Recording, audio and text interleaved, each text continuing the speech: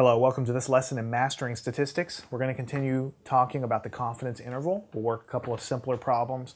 We're not going to get into the full glory here on how to calculate these confidence intervals just yet. I want to solidify some more fundamental concepts with them first. So these problems will be fairly simple in retrospect, but they'll be important for you to build your knowledge and understanding. So here we have the first problem. A survey of 200 males shows that they read on average of 15.7 hours per week. If the margin of error is 2.2 hours at a 95% confidence level, construct the confidence interval. All right?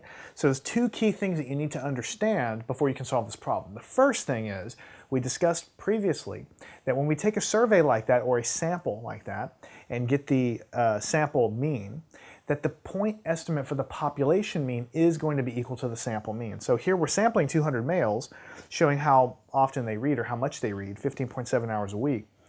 We're trying to find a confidence interval. That confidence interval is going to tell us how many hours per week the population will read at, and it's going to be a bound, a lower bound and an upper bound that will contain the population mean is what we're trying to do.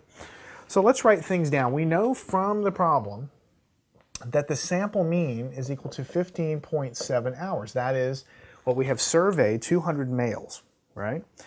And we also know the margin of error, E, we said we would denote that with E, is 2.2 hours. So this is hours and hours. And we need to calculate a confidence interval. Very, very simple to do, really. Once you understand and remember that the mean plus the margin of error is 15.7 plus 2.2. That will give you 17.9. And the mean minus the margin of error is 15.7 minus 2.2, and you get 13.5. Now, if you remember from previous discussions, we said that whatever we get for the sample mean, we're going to take that as a point estimate for our population mean.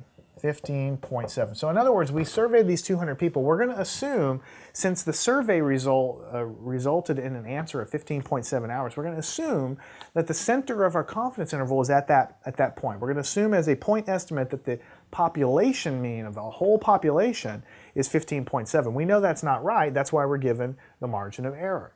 And so this confidence interval is going to extend up from the point estimate to 17.9. And it's also going to extend below that guy to 13.5. So do you see how the point estimate lies in the center of this thing that we're calling the confidence interval? So the way you write it down